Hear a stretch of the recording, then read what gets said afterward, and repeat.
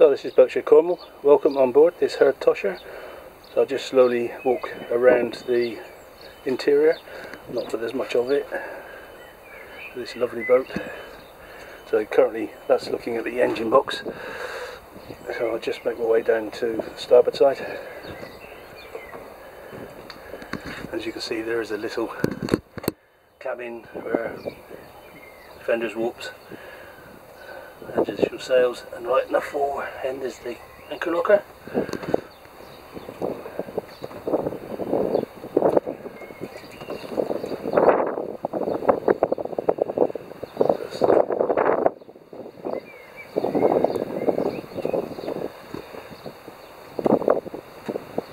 Fore deck is anchor,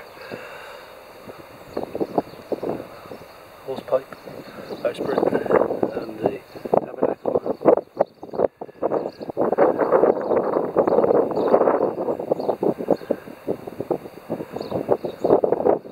Right, so I shall turn around. I'll just show you interior. Just make way aft. So the mizzen mast.